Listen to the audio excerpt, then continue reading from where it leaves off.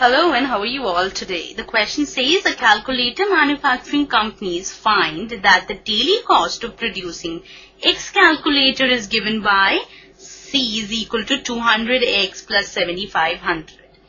Firstly,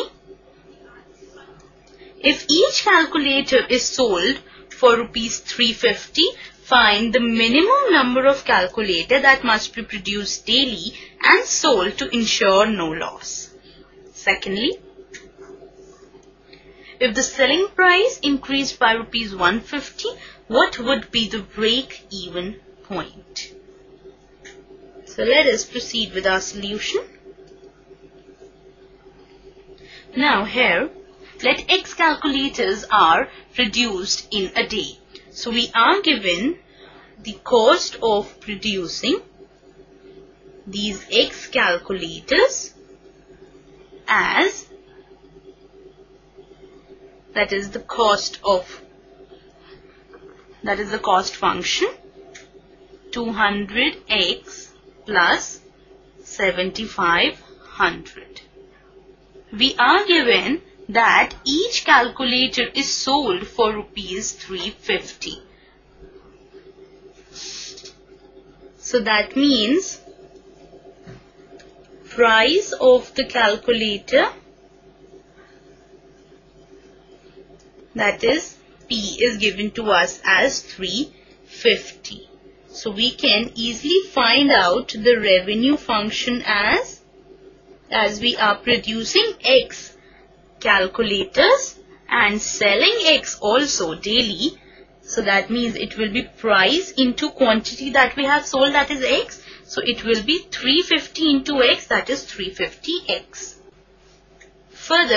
Firstly, we need to find out the minimum number of calculators that must be produced daily and sold to ensure no loss.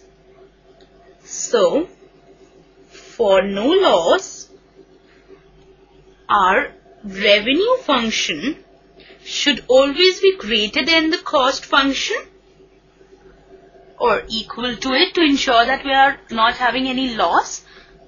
So it can be greater than equal to the cost function.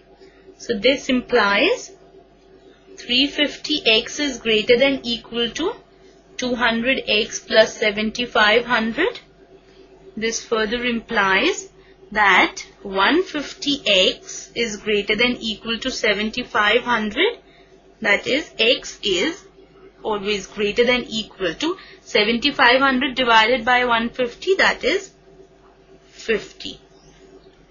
So a company should make more than 50 calculators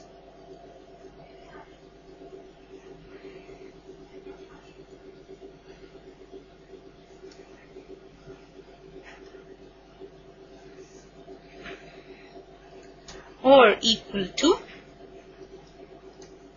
50 calculators to ensure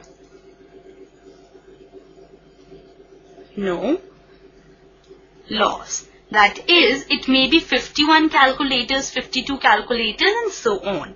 So this completes the first part of the question that is given to us. Further, we are given that for the second part, if selling price is increased by rupees 150, this means that now the price of calculator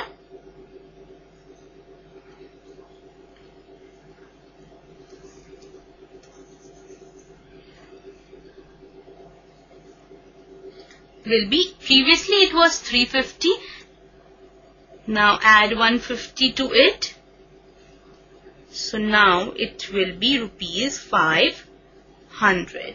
So this means our revenue function is changed from 350x to 500x.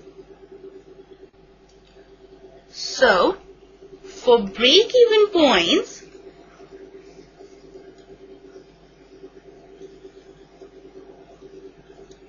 our cost function should be equal to our revenue function. This is a case where the firm is not incurring any loss and it is not earning any profit also. That means it is a no loss, no profit situation. Remember, this is the meaning of break-even point. So let us equate it. Our cost function has not changed, so it is 200x plus 7500, and our new revenue function is 500x. So it is further equal to 7500 is equal to 300x. That further implies that the value of x is now 25. So we can write that if the selling price is increased by rupees 150, then the break-even point is when the firm is producing and selling 25 calculators daily. Right, so this completes the second part also. Hope you understood it well and enjoyed it too. Have a nice day ahead.